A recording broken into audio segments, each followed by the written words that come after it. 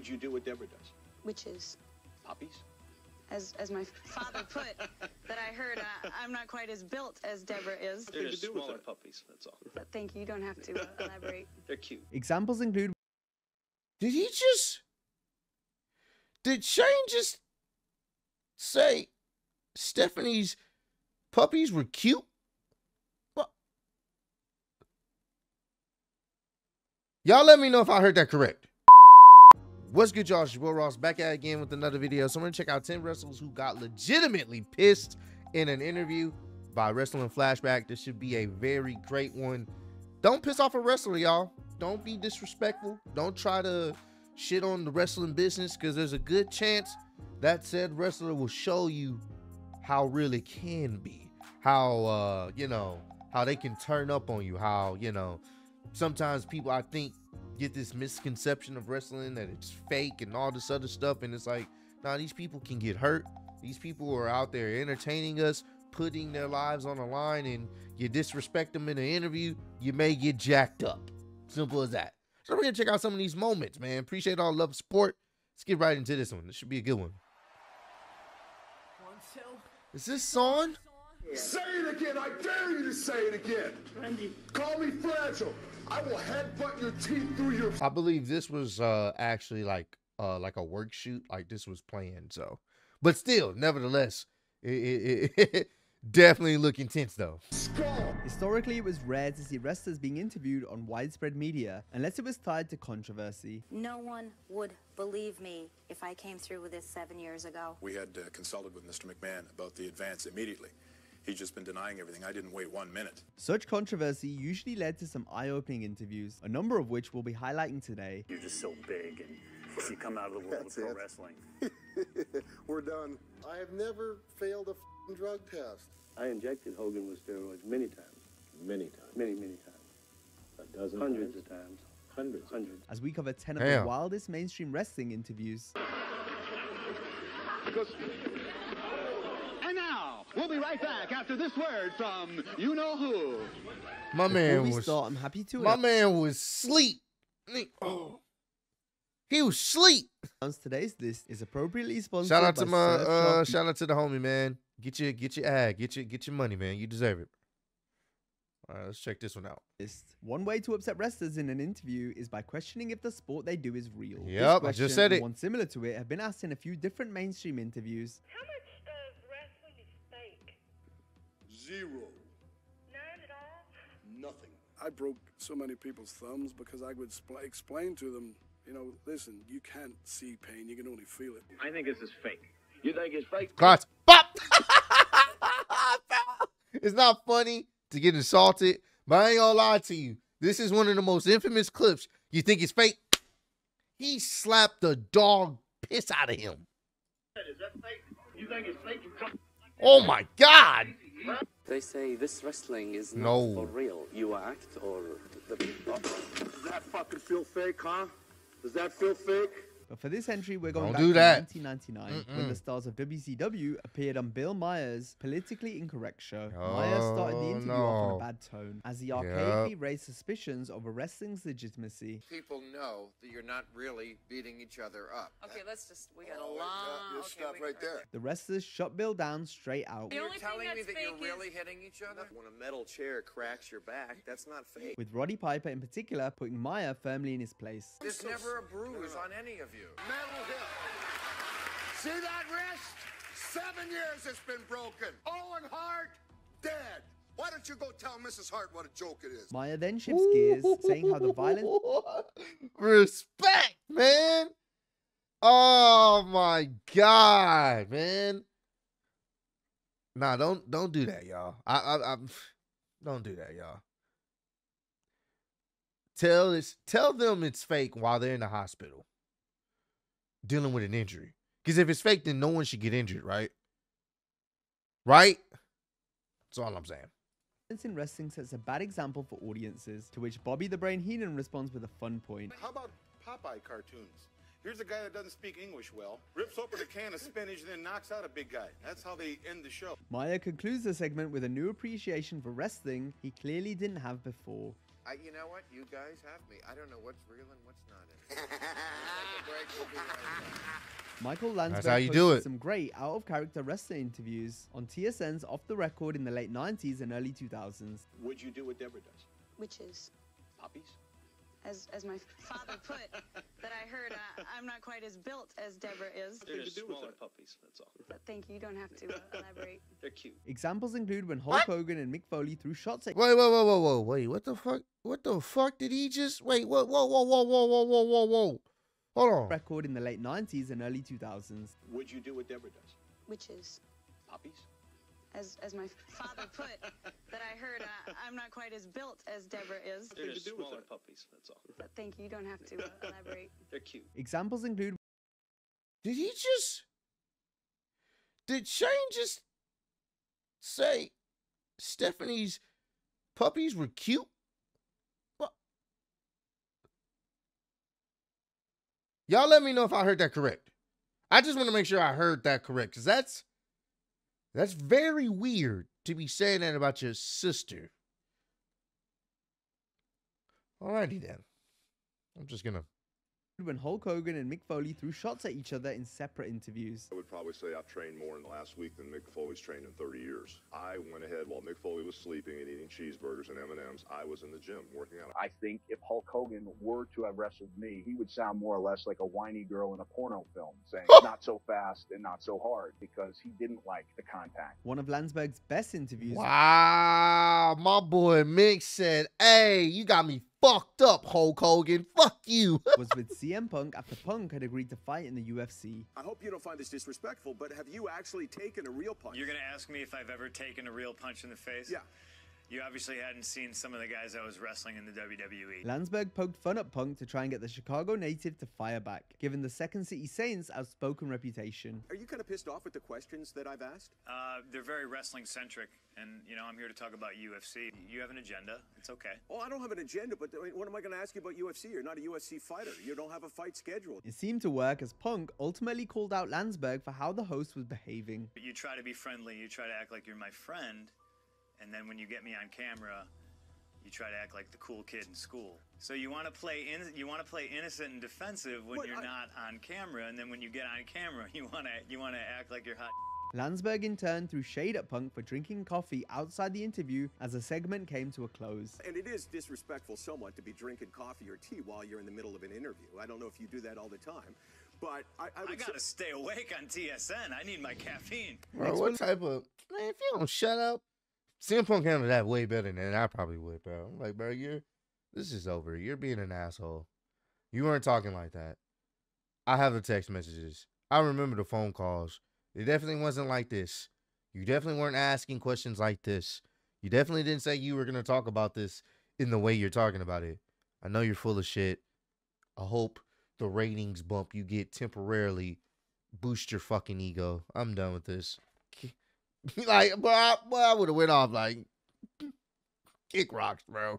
Look at a case where a wrestler felt he was asked to appear on a show under false pretenses, as Diamond Dallas Page was interviewed on Nancy Grace in 2014 to talk about the sudden death of the Ultimate Warrior. Instead of celebrating the Warrior's life, which DDP believed he was going on the show for, Nancy tried to connect the Warrior and other wrestlers' premature deaths to steroid usage. He's admitted that he used steroids. Yeah, back in the day, a lot of we all used them back in the day, but Whoa. No, we didn't all. I've never used a steroid. Why do so many die at such a young age? I mean, you've got to take into account the steroids and drugs. Well, for starters, I think you got to look at where it is today. On Sam Roberts' SiriusXM show, Page later noted how upset he was after being set up by Grace. Because I was so pissed. How far into the interview did you realize, ugh? Oh, pretty quickly. She started talking about the steroid scandals and blah, blah, blah. Like, wait a minute, that was 25 years ago. What do you do after the show? Like, what do you do once the segment's over and she goes, well, thank you, Dallas, for joining us? But I know I said something in a way of like, go fuck yourself, but I didn't say that. Sam Roberts later addressed the false claims made by Nancy Nancy during his interview with her. Steroids weren't involved in the Ultimate Warrior's death. No, they were not. A lot of wrestlers see your report and come back at you with venom, saying you're not representing us, you're not telling our story, and this what you're portraying isn't what's happened. And I'm sorry they feel that way. But I really don't know what else you want me to say. Something Grace didn't take kindly to. You haven't asked one decent question since I walked in here. Everything both of you have asked has been an attack. I think our time is up. Bye-bye. Take care. You can leave if you want. Don't worry, we're not going to kill ourselves after the interview. Thanks, guys. The Benoit family. So you do the same thing to an actual former wrestler, but then when they're grilling you about how you was asking people, a former wrestler, not to celebrate his life, but you're bringing up old steroid usage in relation to his death. What do you mean? What you want me to say? No, you could have talked about his life. That's what you brought him on, to talk about his life, to celebrate his life. Why did people do that? I want y'all to understand that. People do that. They will sit up there and find anything to bring up your past transgressions after you've died.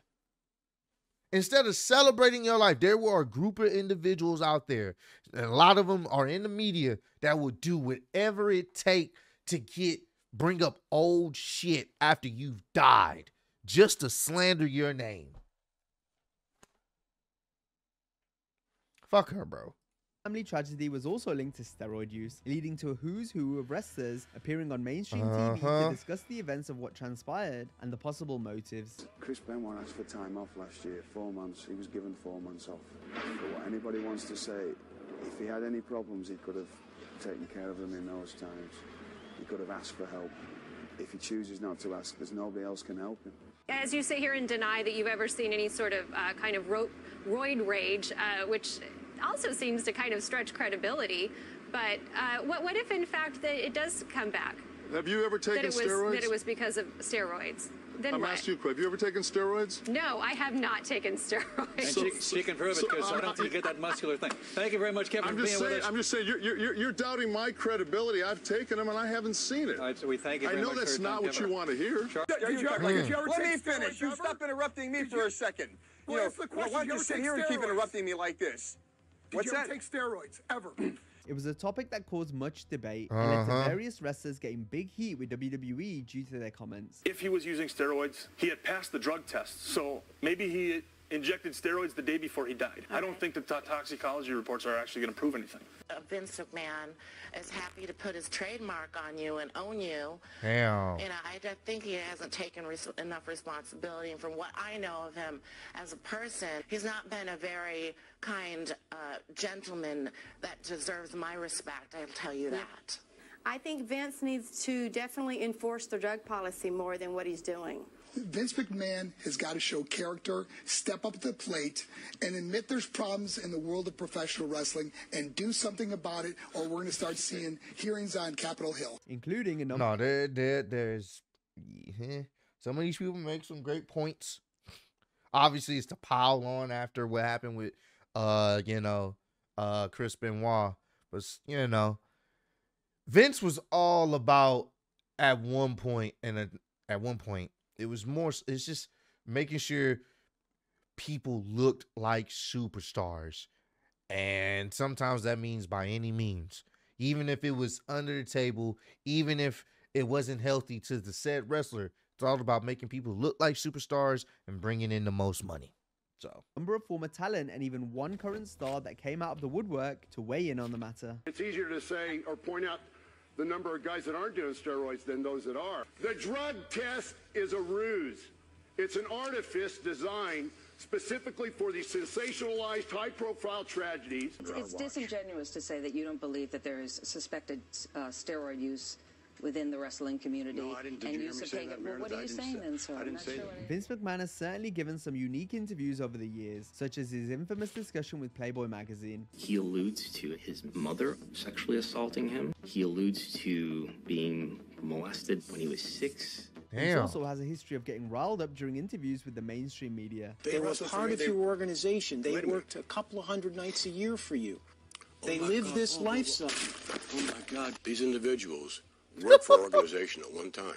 They also work for other organizations. But perhaps Vince's most famous TV interview was conducted by Bob Costas on HBO in 2001, where Costas went in on McMahon over the failure of the XFL. If you could be guaranteed that it would increase ratings, would you fix the games? What a ridiculous statement. Costas also lamented the WWF's raunchy storylines and their depiction of women. Crotch grabbing, people grabbing their crotches, pointing in that direction and saying, suck it. 11 and 12-year-old kids in the audience. The conversation was incredibly heated, with Vince losing his cool over Costas constantly interrupting. Right. These things don't happen? They haven't happened? You want to let me finish here for a second, pal? Coach, shut your mouth and let me answer the question, all right? I fucking love this nigga Vince. When Vince get mad and start calling you pal, that's him. That's him, y'all. The character you see on screen, that was him seeping out. Here, pal. We gotta go back now. Right. Things don't happen? They haven't happened? You want to let me finish here for a second, pal? Coach, shut your mouth and let me answer the question, all right? I'll be happy to answer. I can back up and look timid. Or when he comes forward, I can come forward. And you notice there, I didn't really say anything, but I smiled at him. And that made him angrier still.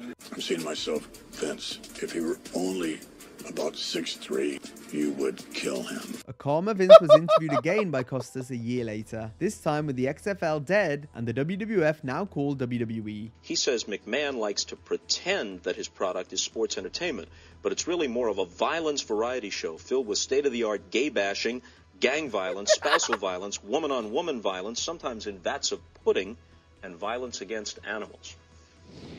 McMahon nearly got into it with Costas, but our next example goes one step further. We're talking about when Abdullah the Butcher was being interviewed on Canadian daytime TV in 2009. Abdullah proceeded to put his hands on presenter Derek Page, with Abby cutting Derek's forehead till it bled by using a fork and plate. The attack was planned ahead of time where wrestler Hannibal would make the save. What wasn't agreed upon was Abdullah making the host bleed. Legal action was taken against Abby as a result of the incident. Thank you.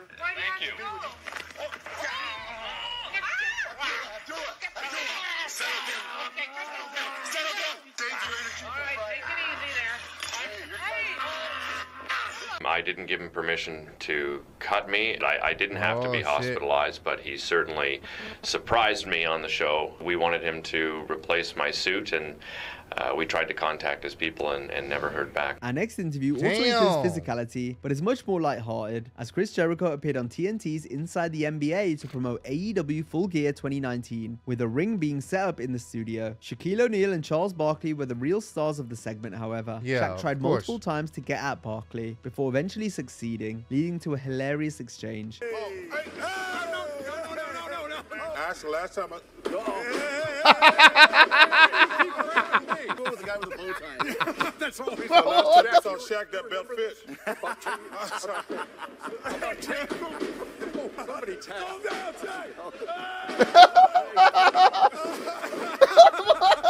Come to AEW, will pay you millions to have that match. Jericho was simply an onlooker as Kenny Smith and host Ernie Johnson also got in on the action. Former $1 Million champion and NWO member Virgil gained a career resurgence in the 2000s by hosting I'm sorry, I've never seen this segment, bro. Also got in on the action.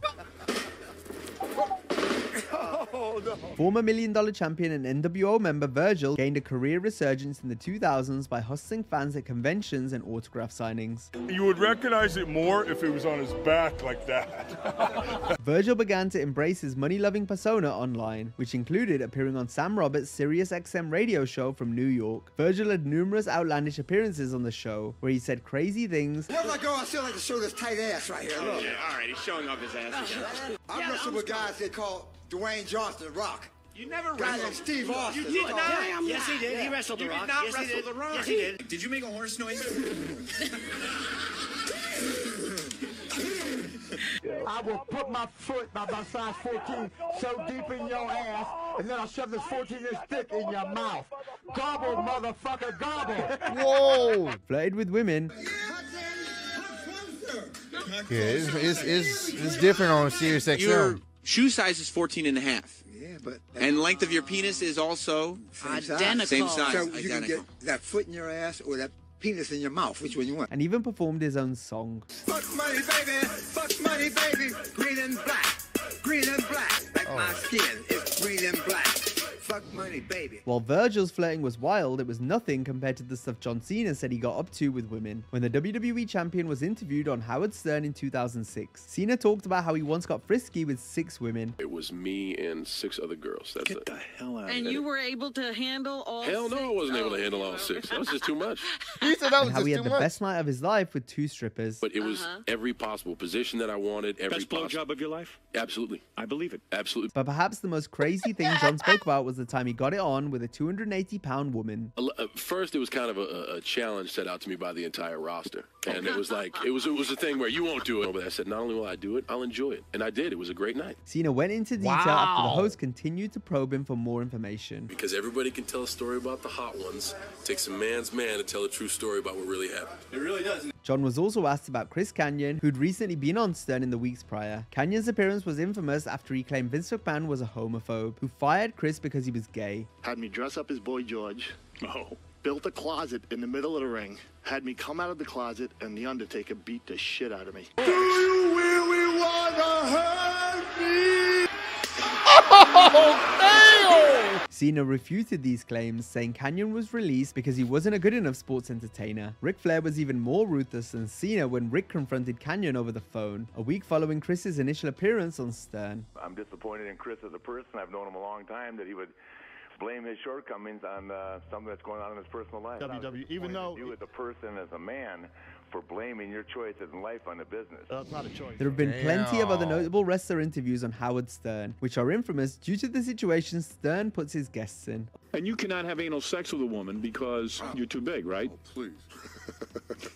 That's a yes. Yeah. She got a vagina, right? And that's God-given. You have a birth certificate to prove it, right, Yeah, China? but sometimes I wish I had a penis so that you guys could suck it. Right on. I want to talk to you about Playboy and the pictures, and I have questions for you about your pubic hair. I have a lot of questions. Oh, there are questions? Yeah. How about you get in bed with me and give me sexual intercourse?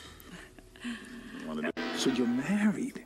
I don't want. Oh, 2 years from now, we'll be having the same interview we It's had. going to be a great interview. I can't wait to hear it. Well, you know, Howard, things went wrong. You know, have something to talk about. We've been there a few times. It's just an ass shot. You got a great ass. You got a great ass. You got a great ass. Bro, this my man Howard Stern literally could say whatever the fuck he wanted to, bro. You're doing lingerie wrestling matches. Your mother. Hey, now, how's it going? What's going on? What? How you doing? Were you a sex addict, would you say? I don't know. All guys are sex addicts. Yeah, I think so. Other examples include when Stephanie McMahon He's definitely a sex addict, y'all. He's definitely paying for that hush money.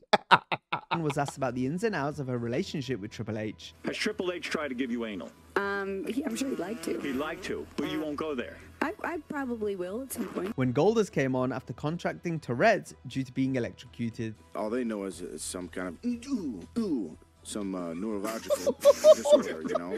And then you got electrocuted up your butt? Grand Canyon. You were like, I guess, sort of gay.